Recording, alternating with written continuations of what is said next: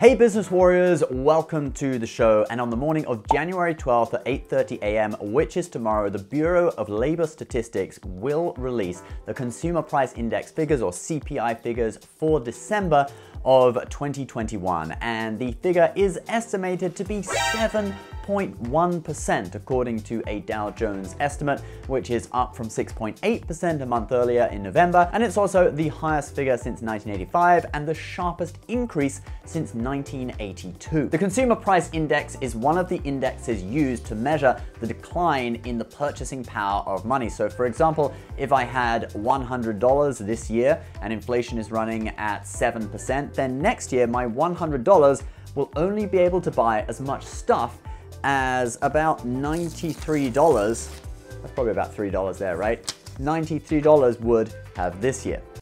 Can I still spend that? I'll take it to a bank, get it changed. As long as you have over 50% of it, I think it's okay. In really extreme cases of inflation, money becomes worthless and people have to carry around bills in wheelbarrows. And then you also get ridiculous denominations like the famous Zimbabwean trillion-dollar bill, which is also now worthless. Anyway, the Consumer Price Index is made up of a basket of goods, and we can see from the Bureau of Labor and Statistics that a large portion of that is energy costs. Have you been to a gas station recently? So anyway, the price of energy, including gas, is distorting it because that's running at 33%, but food is still 6.1% and other items are at 4.9%. Now, what does this high inflation mean for the economy and for your money? Well, don't expect to be carting around wheelbarrows of money anytime soon or paying with trillion-dollar bills, but it does mean that the Fed will step in to stop it and attempt to bring it down to their target of 2%. And to do this, they will use monetary policy, namely interest rate hikes and tightening their balance sheet. The chairman of the Atlanta Fed was just interviewed in Reuters saying, "There is a risk inflation is likely to be elevated for an extended period of time,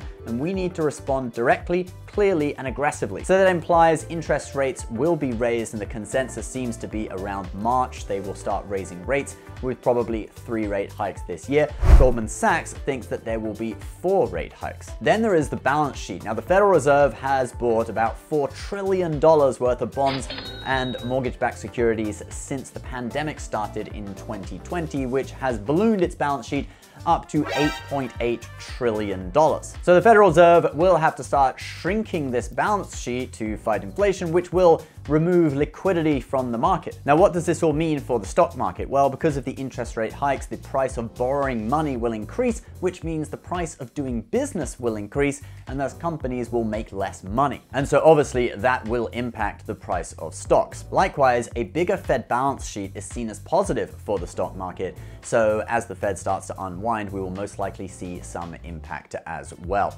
So all these YouTubers talking about the 2022 recession, they're probably not wrong, and we could see some turbulent times for stocks ahead.